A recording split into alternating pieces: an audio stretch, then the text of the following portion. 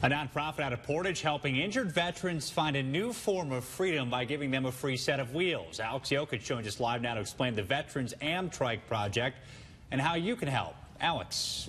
Well, Kirk, if you're not familiar with an AmTrike, it's a therapeutic bicycle that can be pedaled by foot or by hand. The AmTrykes for Veterans project was started by the national nonprofit AMBUCS several years ago. Now the local nonprofit, Lest We Forget Our Vets, has surprised 26 Michigan veterans with a set of wheels specially designed for them. 95-year-old Victor Van Fleet thought his cycling days were done. Kind of coincidental that things happened the way they did. Last summer, the World War II vet crashed his two-wheel bike and was ready to hang up his helmet for good.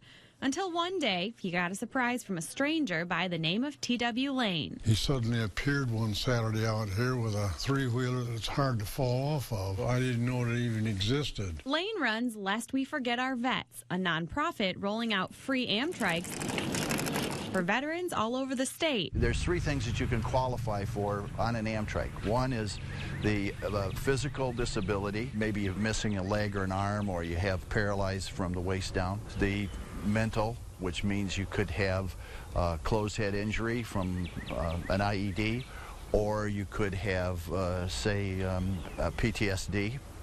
That's the second form. And then the third is an exercise area. To help raise funds, Lane recently organized what he calls Art for AmTrykes, a partnership with local artist Rick Herter to sell his prints, with proceeds going back to the project, hoping to give more veterans a chance to spin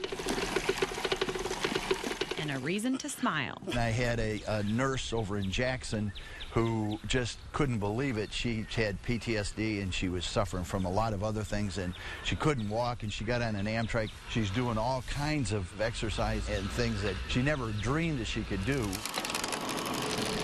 As for Victor, you'll catch him riding around his neighborhood a few miles every day, saying for him, freedom has come full circle. It allows you to do things that you couldn't do before. Or you can get out there and you can observe the sky above and the sunshine and the birds and all that, and the trees. You'll see things that you've never seen before on a two-wheeler.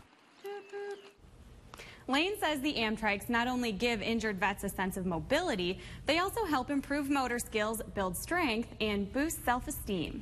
If you'd like to purchase one of the Art for AmTrykes prints, they go for $125 each. The nonprofit needs to sell about 10 of those to fund each new AmTrike. You can find more information on that fundraiser as well as the project overall by heading to our website. That's WWMT.com. Marcy.